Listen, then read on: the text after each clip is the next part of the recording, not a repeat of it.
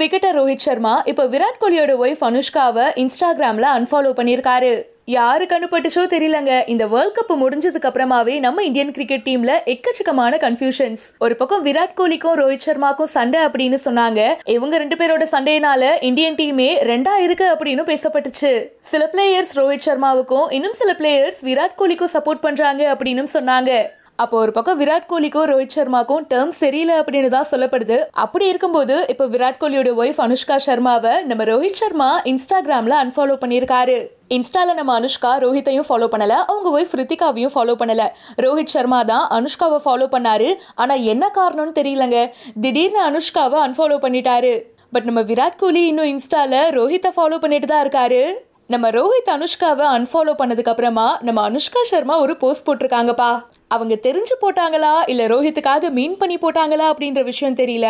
அவங்க share பண்ணிருக்கிற status என்னன்னா, பொய்யான தோற்றங்களுக்கு மத்தியில உண்மை அமைதியோட தான் செயல்படும் அப்படின்ற மாதிரி ஒரு ஸ்டேட்டஸ் போட்டிருக்காங்க. இந்த விஷயத்த யாருக்காக போட்டாங்க அப்படின்னு தெரியல. ஆனா பல பேர் பாத்தீங்கன்னா இது ரோஹித் சர்மாக்காக தான் போட்டிருக்காங்க அப்படின்னு சொல்றாங்க. உண்மையிலேயே பாத்தீங்கன்னா விராட் கோலி அண்ட் ரோஹித் சர்மாக்கும் அண்ட் அவங்க ஃபேமிலிக்கும் என்ன மிஸ் அண்டர்ஸ்டாண்டிங் போயிட்டு இருக்கு அப்படின்ற விஷயம் நமக்கு தெரியல. விராட் கோலி டெஸ்ட் டீமுக்கு மட்டும் தான் கேப்டனா இருப்பாரு அப்படின்ற மாதிரி சொன்னாங்க. அண்ட் அதுக்கப்புறமா Rohit Sharma T20 and one day மேட்சுக்கு கேப்டனா இருப்பாரு அப்படின்னு பேசப்பட்டுச்சு.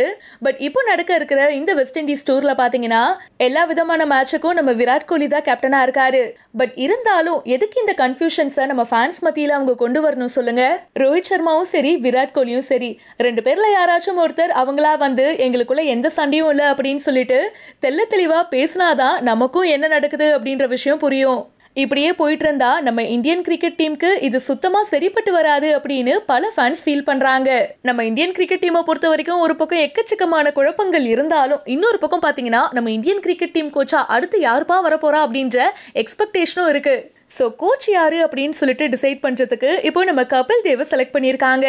ஸோ இந்தியன் கிரிக்கெட் டீமோட புது கோச் யாரு அப்படின்றத சூஸ் பண்ற வகையில நம்ம கபில் தேவ் தலைமையில பாத்தீங்கன்னா ஒரு குழு அமைக்க இருக்காங்களாம். இந்தியன் கிரிக்கெட் டீமோட கோச்சா ரவி சாஸ்திரி இருக்காரு. ஸோ அவரோட பதவி காலம் பாத்தீங்கன்னா வேர்ல்ட் கப்போட முடிஞ்சு போச்சு. பட் இருந்தாலும் நெக்ஸ்ட் மந்த் வெஸ்ட் இண்டீஸ்ல டூர் இருக்கு இல்லையா? ஸோ அதுக்காக அவருடைய பதவி காலத்தை ஒரு 45 டேஸ் எக்ஸ்டெண்ட் பண்ணிருக்காங்க. இப்போ புதிய பயிற்சியாளர் தேர்வுக்கான விளம்பரத்தையும் அண்ட் அதுக்கு என்ன மாதிரி தகுதியெல்லாம் வேணும் அப்படின்றதையும் நம்ம BCCI இப்போ அனௌன்ஸ் பண்ணியிருக்காங்க. பெல்லி ஃபேட் அப்படிங்கிறது வந்து ரொம்ப ரெசிஸ்டன்ட் ஃபேட். அது போகிறதுங்கிறது கொஞ்சம் கஷ்டம்தான், ஈஸி கிடையாது. க்ரீன் டீ வந்து பார்த்தீங்கன்னா if you take the authentic green tea, ஜப்பான்லேருந்து வரும், கொரியாலேருந்து வரும், அது வந்து ரொம்ப இட்ஸ் வெரி வெரி ஹெல்தி. அது வந்து leaf, it's not a powder. பவுடரில் வர்றது க்ரீன் டீயே கிடையாது.